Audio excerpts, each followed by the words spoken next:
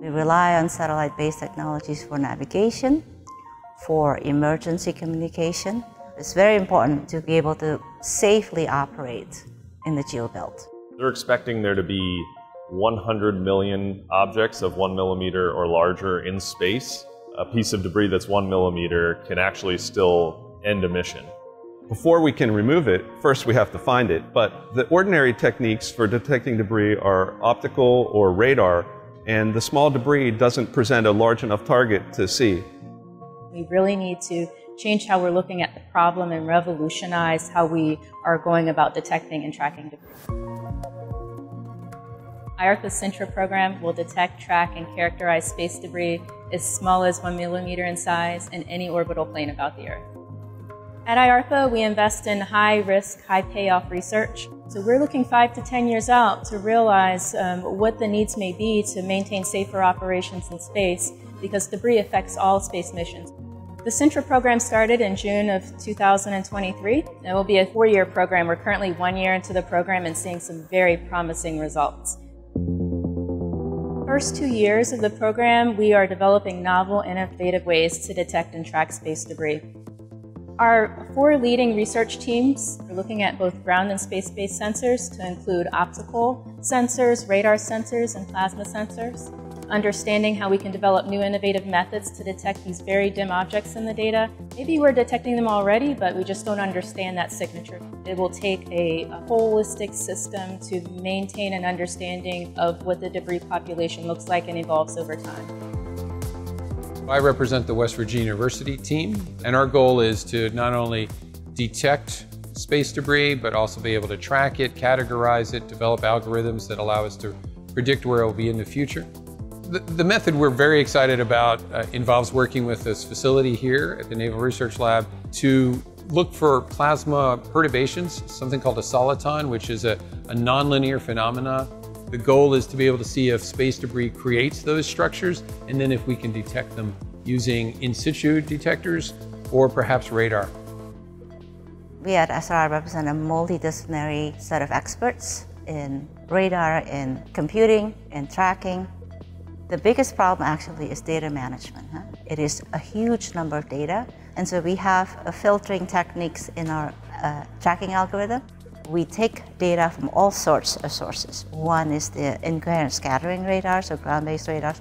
We're also looking now into a bistatic, which is ground to space, and lastly is optical. I'm part of Team Blue Halo.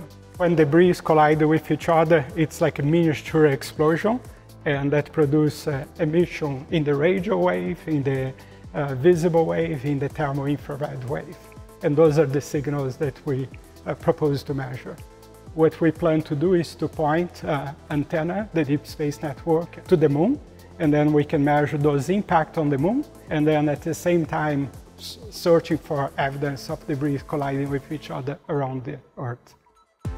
I'm working with the Advanced Space Group. For 100 million objects, you're not going to be able to process all of that data with a human in the loop, so you're going to have to do it autonomously.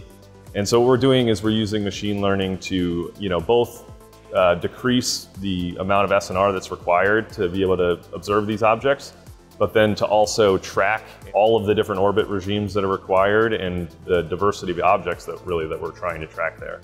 We are looking at a satellite called IARPA and using its EM sensor data to actually try to find object wakes.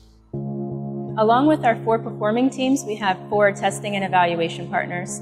Those include MIT Lincoln Laboratory, Los Alamos National Laboratory, the Naval Research Laboratory, and Johns Hopkins Applied Physics Laboratory.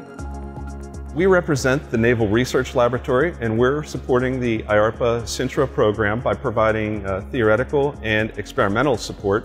Specifically, my group is providing a plasma test environment where we can recreate the space plasma conditions with realistic orbital debris flow velocities and look at the effects and test their detection techniques. Here we're using the Space Plasma Simulation Chamber, the SPSC, and the combination of the facility and our experimental apparatus has allowed us to make fairly rapid progress in making these measurements and detections. all of us need to have a lot more data in order to be able to understand what the environment is. Every time we bring up, what do you think about this? Have you looked here? We immediately get connections with the various entities providing data. Everything that we need that can improve our capability, we can get from Sintra. We are wrapping up the first phase of our program to develop novel, innovative techniques to detect and track space debris.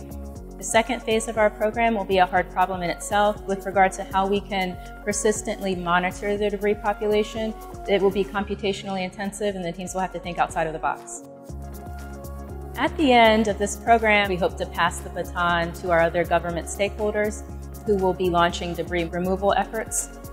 It's going to take a worldwide effort to solve this debris problem. Through engaging with our international community, we can start to mitigate the risk caused by debris to the resources that we rely on the most day to day.